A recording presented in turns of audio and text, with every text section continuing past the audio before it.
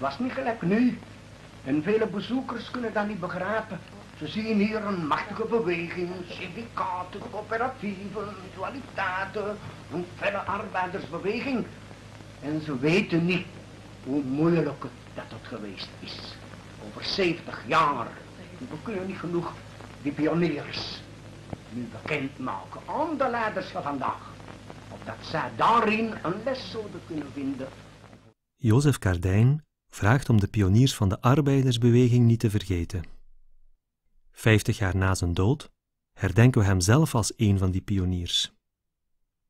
Hoe moeilijk het geweest is, ervaart hij als kind aan den lijve. Met de hondenkar brengt hij steenkool rond. De armste gezinnen in Halle kunnen zelfs geen kleine zak betalen. De meeste kinderen gaan op hun 9e naar de fabriek, 12 uur per dag. Velen snuiven ether. Seksueel misbruik is schering en inslag. Zijn eigen ouders knopen de eindjes aan elkaar. Een winkeltje dat niet genoeg opbrengt, groenten telen en verkopen, een volkscafé waar discussies klinken over stakingen en betogingen, het handeltje in steenkool. 'S Morgens en 's avonds gingen groepjes arbeiders en arbeidsters op klompen van hun dorp naar het station en terug. Er was sprake van stakingen en opstanden in Wallonië. Volksmenners kwamen toespraken houden. Het waren bijna allemaal socialisten.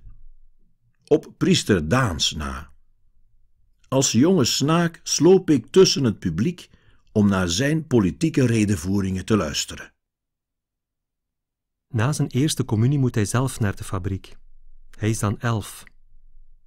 Hij mag al van geluk spreken dat hij 2 jaar langer dan de meeste kinderen naar school mocht. De avond voor zijn eerste werkdag komt Jozef uit zijn bed. Hij smeekt zijn vader om verder te mogen leren, om priester te worden. Het is een zwaar offer voor het gezin Cardijn.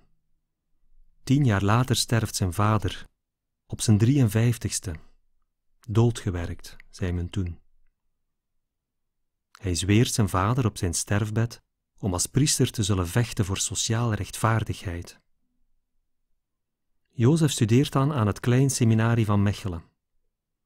Voor zijn vroegere schoolmakkers die in de fabrieken werken, is hij een vriendje van de kapitalisten geworden.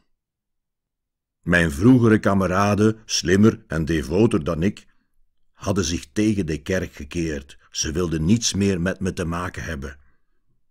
Het was een dolksteek in mijn hart. Ik zocht naar de oorzaken van dit verlies en beloofde om me de rest van mijn leven in te zetten voor hun redding. Maar voor kardinaal Mercier is de jonge priester een sociale utopist. Hij stuurt Cardijn naar Waver om Latijn te geven aan kinderen van de burgerij. 5 jaar later krijgt hij zijn kans als onderpastoor in Brussel.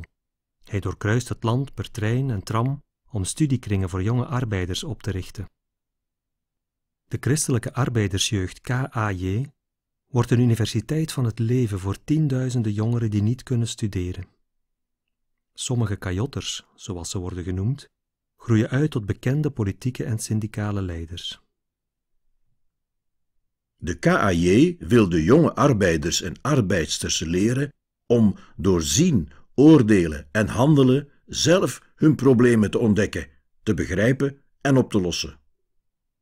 In de internationale beweging van organisaties leerden jonge arbeiders om zelf leider, propagandist en bestuurder te zijn. Dat gebeurt niet zonder tegenstand. Kardinaal Mercier en de Belgische kerkelijke hiërarchie zijn tegen een zelfstandige organisatie voor katholieke arbeiders. Zij willen alle katholieke jongeren samenbrengen in 1 organisatie, de Association Catholique de la Jeunesse Belge, als beeld van de eenheid van het mystieke lichaam van Christus, maar ook vanuit een bevoogdende reflex. De KAJ zien ze als een bedreiging. Cardijn zoekt steun in Rome. Terwijl Daans niet werd ontvangen door paus Pius X, krijgt Cardijn wel zijn audiëntie bij Pius XI. Als de paus hoort dat Cardijn in België wordt tegengewerkt, geeft hij hem opdracht om de internationale KAJ te leiden. Paus Pius XI heeft de KAJ gered. Na mijn gesprek met hem in Rome heeft de paus in een speciale audiëntie de KAJ erkend als zijn manier om de arbeidersklasse te herkerstenen. De eerste apostelen van de arbeiders zullen zelf arbeider zijn. De KAJ is een instelling van de kerk. Het is mijn instelling. In 1935 en 50 komen 100.000 kajotters uit 50 landen bijeen op de Brusselse Heizelvlakte. In 57 pelgrimeren meer dan 30.000 jonge arbeiders vanuit de hele wereld naar Rome, Wereldjongerendagen avant la lettre. Als Cardijn 83 is, dient hij zijn ontslag in als aalmoezenier van de internationale KAJ. Paus Paulus VI antwoordt hem door hem bisschop en kardinaal te maken. Cardijns eerste reactie: Onmogelijk! Ik kan niet ingaan tegen mijn eed van trouw aan de arbeiders. De scharlaken sultan en al die andere kardinaaldingen gaan samen met een bepaalde mentaliteit. Met eer die mensen verwacht worden je te geven. Op het einde denk je dat je God bent omdat je in het rood gekleed gaat.